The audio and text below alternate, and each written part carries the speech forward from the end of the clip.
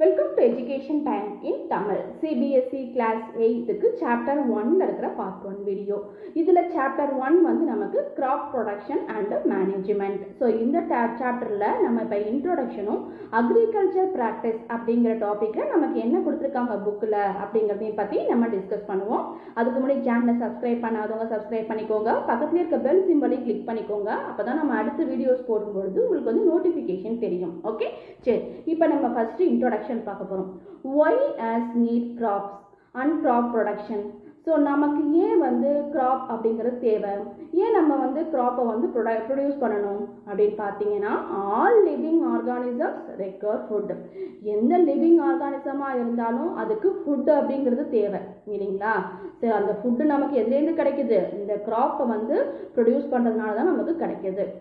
Okay, first of all, why do we have to eat food? நம்ம ஏன் வந்து ஃபுட்டை எடுத்துக்கணும்? ஃபுட்டு சாப்பிட்லைன்னா நம்மளால் எனர்ஜியாக வேலை செய்ய முடியுமா, நம்மளால் பேச முடியுமா, இல்லை விளையாட முடியுமா, இல்லை படிக்க முடியுமா சொல்லுங்கள், முடியாது இல்லைங்களா. அப்போ ஃபுட்டை எடுத்தால் தான் நம்மளால் என்ன பண்ண முடியும், எனர்ஜியாக எல்லா ஒர்க்கும் பண்ண முடியும். சரி, நம்ம எந்த ஒர்க்குமே பண்ணலை, நம்ம ஃபுல்லாக ரெஸ்ட்லேயே இருக்கோம், ஒரு நாள் ஃபுல்லாகவே நம்ம வந்து ரெஸ்ட் எடுத்துகிட்டே இருக்கோம்னு வச்சுக்கோங்களேன். அப்போ கூட நமக்கு வந்து ஃபுட்டு தேவைப்படுமா அப்படின்னா, கண்டிப்பாக நமக்கு பசிக்கும், ஃபுட்டு தேவை. ஓகேங்களா. ஏன் நம்ம ரெஸ்ட்டில் இருக்கும்போது கூட நம்மளுக்கு ஏன் வந்து ஃபுட்டு தேவைப்படுது அப்படின்னு பார்த்தீங்கன்னா, நம்ம பாடியில் உள்ள ஆர்கன்ஸ் எல்லாம் நமக்கு ஃபங்க்ஷன் பண்ணிட்டு தானே இருக்கும். ப்ரீத் பண்ணுவோம், அதே மாதிரி டைஜஷன் ஆகும், அப்புறம் வந்து எக்ஸ்கிரியேஷன் நடக்கும், அப்புறம் ஹார்ட்லாம் வந்து பம்ப் பண்ணும். ஸோ இந்த எல்லா ஆக்டிவிட்டீஸ்க்கும் அதுக்கும் எனர்ஜி தேவை. அந்த எனர்ஜி அது எதுலேருந்து எடுத்துக்குது, நம்ம சாப்பிட்ற ஃபுட்லேருந்து தான் எடுத்துக்குது. அப்போ you already know that energy from the food is utilized by organism for carrying out their various body functions such as digestion, respiration and excretion. So இந்த மாதிரி எல்லா ஃபங்க்ஷனும் நிறைய லிவிங் ஆர்கானிசத்தில் நடக்குது. ஸோ அப்போ அதுக்கு எல்லாத்துக்கும் ஃபுட்டுங்கிறது தேவை. அப்போ ஃபுட்டை நம்ம வந்து ப்ரொடியூஸ் பண்ணணும். அதுதான் வந்து கிராப் ப்ரொடக்ஷன் அப்படிங்கிறது. ஓகே, ஸோ இப்போ நம்ம லிவிங் ஆர்கானிசத்தை மேஜராக ஒரு 3 பார்ட்டாக பிரிக்கலாம். என்னென்னு சொல்லலாம், பிளான்ட்ஸு, அனிமல்ஸு, ஹியூமன்ஸ், இந்த மாதிரி ஒரு மேஜர் 3 பார்ட்டை மட்டும் நம்ம எடுத்துக்குவோமா. ஓகே, ஸோ அப்போ பிளான்ட்ஸ்ன்னு எடுத்துக்கோங்க. பிளான்ட்ஸ் வந்து அதுக்கு தேவையான ஃபுட்டை அது என்ன பண்ணும் அப்படின்னு பார்த்தீங்கன்னா, அதுவே ப்ரொடியூஸ் பண்ணிக்கும். நம்ம ஏற்கனவே படிச்சிருக்கோம், ஃபோட்டோசிந்தசிஸ் அப்படிங்கிற ப்ராசஸ் மூலமாக பிளான்ட் என்ன பண்ணுது, அதுக்கு தேவையான ஃபுட்டை sunlight, water, carbon di oxide இதெல்லாம் யூஸ் பண்ணி அதுவே ப்ரொடியூஸ் பண்ணிக்குது. ஓகே, சரி, அப்போ அது ஃபுட்டை அதுவே தயாரிச்சுக்குது. அனிமல்ஸ் வந்து அது ஃபுட்டை அதுவே தயாரிக்க முடியுமா? பிளான்ட்ஸ் மாதிரி அதுவும் ஃபோட்டோசிந்தசிஸோ இல்லை வேறு ப்ராசஸோ பண்ணி அது ஃபுட்டு அதுவே தயாரிச்சுக்குமா? அதால் தயாரிக்க முடியாது. ஸோ அப்போ அது என்ன பண்ணுது அப்படின்னு பார்த்தீங்கன்னா, ஃபுட்டுக்காக பிளான்ட்ஸையோ இல்லை அதர் அனிமல்ஸையோ தான் டிபெண்ட் பண்ணி இருக்குது. ஸோ அப்போ அதுக்கும் நமக்கு என்ன தேவை, பிளான்ட்ஸ் அப்படிங்கிறது தேவை. ஓகேவா. அதே மாதிரி ஹியூமன் நம்மளை எடுத்துக்கோங்க. நம்ம என்ன பண்ணுவோம், நம்மளும் வந்து ஃபுட்டை வந்து ப்ரொடியூஸ் பண்ணலாம் முடியாது. நம்ம பாடியிலே நம்ம ஃபுட்டெல்லாம் வந்து ப்ரொடியூஸ் பண்ணிக்கலாம் முடியாது. நம்ம வந்து ஃபுட்டுக்காக பிளான்ட்ஸையோ இல்லை அதர் அனிமல்ஸையோ நம்ம டிபெண்ட் பண்ணி இருக்கணும். அப்போ கண்டிப்பாக நம்மளுக்கு என்ன தேவை, ஃபுட்டு தேவைன்னா கண்டிப்பாக என்ன பண்ணணும், க்ராப் ப்ரொடக்ஷன் பண்ணணும். ஓகேங்களா. ஸோ அப்போ ஹியூமன் வந்து நம்ம வந்து அதிகமான அளவு க்ராப் ப்ரொடக்ஷன் பண்ணுறோம். Okay, clear. சரி, இதுதான் வந்து இன்ட்ரோடக்ஷன். இப்போ க்ராப் ப்ரொடக்ஷன் பண்ணுறோம் இல்லைங்களா, இது வந்து எப்போ ஆரம்பிச்சிச்சு, ஹியூமன்ஸ் வந்து எப்படி வந்து இந்த மாதிரி கல்டிவேட் பண்ணுறது அப்படிங்கிறதெல்லாம் கற்றுக்கிட்டாங்க அப்படின்னு பார்த்தீங்கன்னா, டில் 10 ஆன்ஷியன் பீரியட், அதாவது ரொம்ப பழங்காலத்தில். நம்ம வந்து ஹிஸ்ட்ரியிலலாம் படிப்போம் இல்லைங்களா. ஸோ இதை பற்றி நம்ம ஹிஸ்ட்ரியிலலாம் படிச்சிருக்கோம். நெருப்பு கண்டுபிடிச்சாங்க, அதுலேருந்து அந்த ஃபுட்டெல்லாம் வந்து சுட்டு சாப்பிட ஆரம்பித்தாங்க. அந்த ஹண்ட் பண்ண அனிமல்ஸ் எல்லாம் வந்து சுட்டு சாப்பிட ஆரம்பித்தாங்க. இதெல்லாம் நம்ம படிச்சிருக்கோம் இல்லைங்களா. சரி, இப்போ நம்ம பார்த்தீங்க அப்படின்னா, till 10,000 BCE people were nomadic. அதாவது பார்த்தீங்க அப்படின்னா பீப்புள்ஸ் வந்து 10,000 BCE வரையிலும் நாடோடிகளாகவே, ஓகேவா, நொமாடிக் அப்படின்னா நாடோடிகளாகவே வாழ்ந்தாங்க. நாடோடிகள்னா என்ன அர்த்தம்னா, ஒரே இடத்துல இருக்க மாட்டாங்க. நம்மள மாதிரி வீடு, அட்ரஸ்ஸு அந்த மாதிரிலாம் எதுவும் இருக்காது. ஓகேங்களா. நமக்கு இந்த அட்ரஸில் நம்ம இருக்கோம் அப்படின்னு சொல்கிறோம் இல்லையா, அந்த மாதிரிலாம் எதுவும் இருக்காது. ஸோ அவங்க ஒரு இடம் விட்டு இன்னொரு இடம் போய்கிட்டே இருப்பாங்க. எதுக்கு அந்த மாதிரி ஒரு இடம் விட்டு இன்னொரு இடம் போய்கிட்டே இருக்காங்க அப்படின்னு பார்த்தீங்கன்னா, அவங்க ஃபுட்டுக்காகவும் அவங்க இருக்கிற தங்குறதுக்கான இடத்த தேடியும் அவங்க வந்து போய்கிட்டே இருப்பாங்க. They were wandering in groups from place to place in search of food and shelter. So அப்போ எதுக்காக அவங்க வந்து ஃபுட்டுக்காகவும் இதுவும் போயிட்டே இருக்கணும் அப்படின்னு பார்த்தீங்கன்னா அவங்களால வந்து ஃபுட்டு வந்து ப்ரொடியூஸ் பண்ண தெரியல, அதாவது கிராப் ப்ரொடக்ஷன் அப்படிங்கிறது அவங்களுக்கு தெரியலை. ஓகேவா?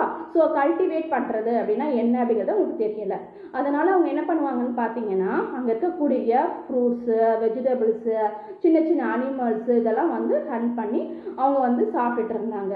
ஓகேவா? ஸோ இந்த ஃபஸ்ட்டு படத்தில் பாருங்கள், அவங்க வந்து நிறைய வந்து ஃபிஷ் எல்லாம் பிடிச்சி அதை வந்து சாப்பிட்றது இந்த மாதிரி தான் அவங்க பண்ணிகிட்டு இருந்தாங்க. அப்படி இருக்கும் பொழுது ஒரே இடத்துல இருந்தால் அவங்களுக்கு நிறைய ஃப்ரூட்ஸ், வெஜிடபிள்ஸ்லாம் கிடச்சிக்கிட்டே இருக்குமா? இருக்காது இல்லையா? நம்மளா ப்ரொடியூஸ் பண்ணுறதில்ல, அவங்களா ப்ரொடியூஸ் பண்ணுறதில்ல, அது நேச்சுரலாகவே கிடைக்கிறது தான். அப்படி இருக்கும்போது ஒரு நேரத்தில் தீர்ந்து போயிடும் இல்லைங்களா? அதே மாதிரி அவங்க தங்கறதுக்கு குகையோ இல்லை மர பொந்துகளோ இதெல்லாம் தேடி வந்து அவங்க அலைஞ்சிட்டு இருப்பாங்க. அதனால் அவங்களால ஒரு இடத்துல இருக்க முடியலை. ஓகேவா? ஸோ அப்போ எப்போ வந்து அவங்க கல்டிவேஷன் அப்படிங்கிறது தெரிய ஆரம்பிச்சிச்சு, எப்போ வந்து நமக்கு வந்து ப்ராசஸ், அதாவது ஃபுட்டை வந்து கல்டிவேட் பண்ணி நம்ம வந்து தயாரிக்கணும் அப்படிங்கிறது அவங்க எப்போ தெரிய ஆரம்பிச்சிச்சு அப்படின்னு பார்த்தீங்கன்னா அவங்க அந்த சாப்பிட்ட அந்த ஃப்ரூட்டோட சீடையோ இல்லை அந்த நம்ம யூஸ் பண்ண அந்த ஃபுட்டோட இதை வந்து பார்த்தீங்க அப்படின்னா மண்ணில் போடும்போது அது அந்த சீடெலாம் வந்து முளைச்சி அதே மாதிரி ஒரு புது செடி வர ஆரம்பிச்சு, அதுலேருந்து ஒரு பிளான்ட் வர ஆரம்பிச்சு, அதுலேருந்து ஃப்ரூட்ஸோ வெஜிடபிள்ஸோ அதே மாதிரி கிடைக்க ஆரம்பிச்சிச்சு. அதுலேருந்து தான் அவங்க என்ன பண்ணாங்க அப்படின்னு பார்த்தீங்கன்னா புதுசாக வந்து ஒரு பிளான்ட்டை நம்ம உருவாக்க முடியும், அதன் மூலமாக ஃப்ரூட்ஸு வெஜிடபிள்ஸ் இதெல்லாம் நமக்கு கிடைக்கும் அப்படிங்கிறத கற்றுக்கிட்டாங்க. ஸோ அதனால் later they good cultivate land and produce rice, வீட் அண்ட் அதர் ஃபுட் கிராப்ஸ். இந்த மாதிரி தான் என்ன பண்ணாங்க அப்படின்னு பார்த்தீங்கன்னா கல்டிவேட் பண்ணி. இங்கே பாருங்கள், செகண்ட் பிக்சரை நம்ம பார்த்துருக்கோம் பார்த்தீங்களா? அங்கே இருக்கக்கூடிய லேண்டெல்லாம் கிளியர் பண்ணுறது, அங்கே இருக்க பாறைகள்லாம் நகர்த்திட்டு மரங்கள்லாம் வெட்டிட்டு மண்ணை வந்து பக்குவப்படுத்தி, அதாவது மண்ணை வந்து லூஸ் ஆக்கி இந்த மாதிரி லூஸ் பண்ணி அப்புறம் வந்து நம்ம இப்போல்லாம் வந்து நம்ம என்ன பண்ணுறோம், டிராக்டர் வச்சோ இல்லை வந்து மாடுகளை வச்சோ உழுது நம்ம பயன்படுத்துகிறோம் இல்லைங்களா? அப்போல்லாம் பாருங்கள் அவங்களே வந்து மண்ணை வந்து லூஸ் ஆக்கி அதுலேருந்து இந்த சீட்ஸ் எல்லாம் போட்டு வளர வைக்கிறாங்க பாருங்கள். ஸோ இந்த மாதிரி தான் அவங்க ஃபஸ்ட்டு கல்டிவேட் அப்படிங்கிறத ஸ்டார்ட் பண்ணுறாங்க. ஓகேவா? அதன் மூலமாக ரைஸு, வீட்டு அதோட சீட்ஸ் எல்லாம் போட்டு வளர வைக்கிறாங்க.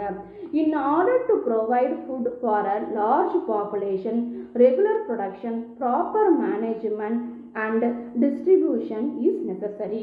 ஸோ இதன் மூலமாக அவங்களுக்கு வந்து அதிகமான மக்களுக்கு வந்து அந்த ஃபுட் அப்படிங்கிறது கிடச்சிச்சு.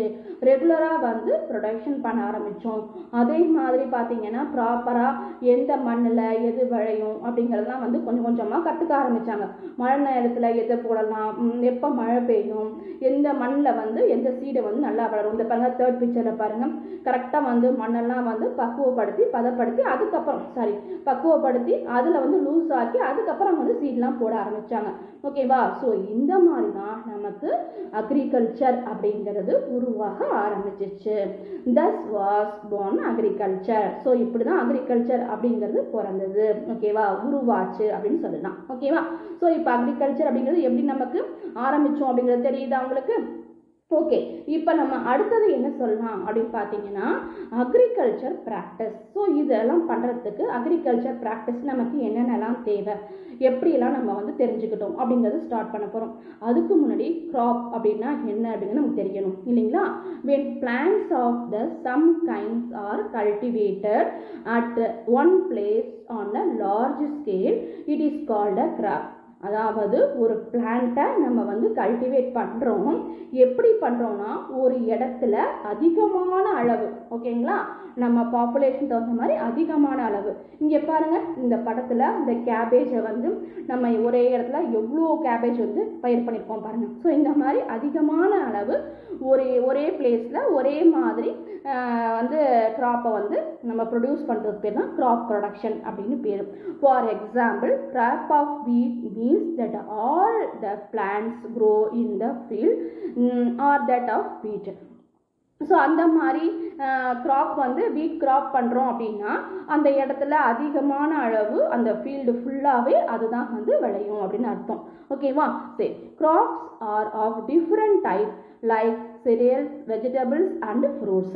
இதில் வந்து நம்ம எதெல்லாம் crop அப்படின்னு சொல்லலாம் அப்படின்னு பார்த்தீங்கன்னா தானியங்களாக இருக்கலாம், அது வந்து வெஜிடபிள்ஸாக இருக்கலாம், இல்லை ஃப்ரூட்ஸாக இருக்கலாம். ஓகேங்களா, ஒரு பிரிஞ்சால் அதாவது கத்திரிக்காய் தோட்டமாக இருக்கலாம், அப்படி இல்லைன்னா மாந்தோப்பாக இருக்கலாம். ஸோ இது எல்லாமே வந்து crop production தான். Okay, these can be classified on the basis of the season in which they grow. இதை எப்படி நம்ம பிரிக்கிறோம், எப்படி கிளாசிஃபை பண்ணுறோம், எதை வச்சு நம்ம வந்து இந்த இது பண்ணலாம் அது பண்ணலாங்கிறத நம்ம கிளாசிஃபை பண்ணுறோம் அப்படின்னு பார்த்தீங்கன்னா சீசன் பொறுத்து தான். ஓகேங்களா, சீசன்னா என்னன்னு தெரியும் நமக்கு வந்து இந்த சீசனில் வந்து ஒவ்வொரு ஃப்ரூட் கிடைக்கும். நம்ம வந்து பலாப்பழம் இந்த சீசனில் கிடைக்கும், மாம்பழம் இந்த சீசனில் கிடைக்கும்.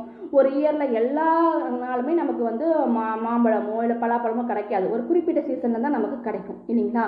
ஸோ அதுதான் சீசன் அப்படின்னு சொல்கிறது. இந்தந்த டைமில் இது நல்லா வந்து வளரும், இது வந்து நமக்கு வந்து ஈல்டு தரும், நமக்கு வந்து விளைச்சல் கொடுக்கும் அப்படின்னு நம்ம நினைக்கிறோம் பார்த்தீங்களா, அதுதான் சீசன் அப்படிங்கிறது. Okay, so India is a vast country. The climatic condition like temperature, humidity and rainfall vary from one region to another. India வந்து ரொம்ப மிகப்பெரிய கண்ட்ரி. ஓகே, ஸோ இதில் வந்து எல்லா இடத்துலையும் ஒரே மாதிரி கிளைமேட் இருக்குமா அப்படின்னா இருக்காது. ஒரு இடத்துல பார்த்தீங்க அப்படின்னா அதிகமாக வந்து மழை பெய்யும், ஒரு இடத்துல பார்த்தீங்க அப்படின்னா டெம்பரேச்சர் வந்து அதிகமாக இருக்கும். ஓகேங்களா, அந்த மாதிரி இருக்கும் பொழுது ஒவ்வொரு கிளைமேட்டுக்கும் தகுந்த மாதிரி ரெயின்ஃபால் அதிகமாக இருக்குது, அந்த இடத்துல என்ன நம்ம வந்து கல்டிவேட் பண்ணலாம், அந்த மாதிரி வந்து ஒவ்வொரு இடத்துக்கும் தகுந்த மாதிரி நம்ம என்ன பண்ணுறோம் அப்படின்னு பார்த்தீங்கன்னா நம்ம வந்து பயிர்களை வந்து விளைய வைக்கிறோம். Accordingly there is a rich variety of crop grow in different part of the country. இந்த மாதிரி நம்மளுடைய கண்ட்ரியில் நிறைய டிஃப்ரெண்ட் பார்ட்ஸில் வந்து வெரைட்டி ஆஃப் கிராப்ஸ் வந்து நம்ம வந்து பயிர் பண்ணுறோம். ஓகேங்களா, ஸோ அப்போ நம்ம வந்து ஒரே மாதிரி பயிரை நம்ம இந்தியா ஃபுல்லாக பண்ணலை. ஓகேங்களா, ஒவ்வொரு கிளைமேட்டுக்கு தகுந்த மாதிரி நம்ம டிஃப்ரெண்ட்டாக பண்ணுறோம். அப்படி பண்ணும்போது நமக்கு நிறைய வெரைட்டி கிடைக்கும் இல்லைங்களா. சரி, அப்போ என்னென்ன மாதிரி கிராப் வந்து எந்தெந்த இடத்துல பண்ணுறோம் அப்படிங்கிறத பற்றி நம்ம இப்போ தெரிஞ்சுக்க போகிறோம். அடுத்தது பார்த்தீங்க அப்படின்னா despite this diversity, two broad cropping patterns can be identified. These are, so அந்த மாதிரி ரெண்டு கிராப்பிங் பேட்டர்னை வந்து நம்ம வந்து பிரித்து வச்சுருக்கோம். ஓகேங்களா, இது வந்து நம்ம வந்து செஞ்சு பார்த்து எந்தெந்த சீசனில் என்னென்ன செய்யலாம் அப்படின்னு பார்த்து அதை ரெண்டு கிராப்பிங் பேட்டர்னை நம்ம பிரித்து வச்சுருக்கோம். அது என்ன அப்படின்னு பார்த்தீங்கன்னா கேரிஃப் கிராப்ஸ். ஓகேவா, ஸோ கேரிஃப் கிராப் அப்படின்னா என்ன அப்படின்னு பார்த்தீங்கன்னா the crops which are sown in the rainy season are called kharif crop. Okay, so இது வந்து எப்போ நமக்கு வந்து விளைய ஆரம்பிக்கும்னு பார்த்தீங்கன்னா ரெய்னி சீசனில். இந்த சீசனில் நம்ம வந்து பயிர் பண்ண ஆரம்பித்தோம் அப்படின்னா இதை நம்ம வந்து நல்ல வந்து ஒரு அறுவடையை நம்ம பெற முடியும், அதாவது நல்ல ஈல்டு நமக்கு வந்து கிடைக்கும். The rainy season in India is generally from June to September. ஜென்ரலாக இந்தியாவில் வந்து எப்படி ரெயின் சீசன் இருக்கும் அப்படின்னு பார்த்தீங்கன்னா ஜூன்லேருந்து செப்டம்பர் வரும். ஆல்மோஸ்ட் இந்தியாவில் நிறைய பகுதிகளுக்கு வந்து இந்த ஜூன் டு செப்டம்பர் அப்படிங்கிறது பொருந்தும். ஓகேவா, தமிழ்நாட்டுக்கு அப்படி கிடையாது. ஸோ நமக்கு லாஸ்ட்டில் தான் நம்ம நவம்பர் மாதம் தான் நமக்கு ரெயின் சீசன் வரும். ஸோ மேக்ஸிமம் நம்ம வந்து நம்மளுடைய ஹிஸ்ட்ரி எடுத்து பார்த்தோம்னா மேக்ஸிமம் வந்து ஜூன் டு செப்டம்பரில் இந்த மாதிரி ரெய்னி சீசன் இருக்குது. அந்த மாதிரி சீசனில் நம்ம என்ன பயிர் பண்ணலாம்னு பார்த்தீங்கன்னா Bedi, mice, soybean, groundnut and cotton R kharif graph. ஓகேவா, ஸோ இந்த மாதிரி சீசனில் இதை நம்ம பயிர் பண்ண முடியும். அடுத்தது ராபி கிராப்ஸ். ராபி கிராப்ஸ் அப்படிங்கிறது இந்த கிராப்ஸ் க்ரோன் இன் த விண்டர் சீசன். எந்த சீசனில் பயிர் பண்ணுறோம், நம்ம விண்டர் சீசனில் நம்ம ஸ்டார்ட் பண்ணுறோம். அப்போ அக்டோபர் டு மார்ச்சில். ஓகேவா, so are called rabi graph. So example of rabi graphs R வீட், gram, pea, mustard and linseed. ஓகேவா, ஸோ இதெல்லாம் வந்து அந்த சீசனில் நம்ம பயிர் பண்ணோம், அதாவது க்ராப் ப்ரொடக்ஷன் பண்ணோம் அப்படின்னா நல்ல நமக்கு வந்து விளைச்சல் கிடைக்கும். So beside these pulses and vegetables are grown during summer at many places. So இது இல்லாமல் இன்னும் நம்ம வந்து ஒரு சில வெஜிடபிள்ஸையோ இல்லை தானியங்களோ நம்ம என்ன பண்ணலாம் அப்படின்னு பார்த்தீங்கன்னா சம்மர் சீசனில் ஒரு சில இடங்களில் பயிர் பண்ணலாம். ஓகேங்களா, ஸோ ஏன்னா நமக்கு வெஜிடபிள்ஸுங்கிறது நம்ம ரெகுலராக யூஸ் பண்ணிக்கிட்டே இருக்கோம் இல்லைங்களா, அதையும் சில இடங்களில் சம்மர்லையும் நம்ம வந்து பயிர் பண்ண முடியும். ஓகேங்களா. ஸோ இதுதான் வந்து நம்மளுடைய கல்டிவேஷன் அப்படிங்கிறது. ஸோ இப்போ தான் நம்ம வந்து ஸ்டார்ட் பண்ணியிருக்கோம். அப்போ வந்து இனிமேல் தான் நம்ம என்ன பண்ண போகிறோம், ஒவ்வொன்றா அக்ரிகல்ச்சரை பற்றி நம்ம செய்ய ஆரம்பிக்க போகிறோம். ஓகேவா. ஸோ இதை சொன்னதெல்லாம் உங்களுக்கு ஈஸியாக புரிஞ்சிருக்கும்னு நினைக்கிறேன். இந்த வீடியோ உங்களுக்கு பிடிச்சிருந்தா லைக் பண்ணுங்கள், உங்கள் ஃப்ரெண்ட்ஸ்க்கெல்லாம் ஷேர் பண்ணுங்கள், மறக்காமல் சப்ஸ்கிரைப் பண்ணுங்கள். தேங்க்யூ. தேங்க்ஸ் ஃபார் வாட்சிங்.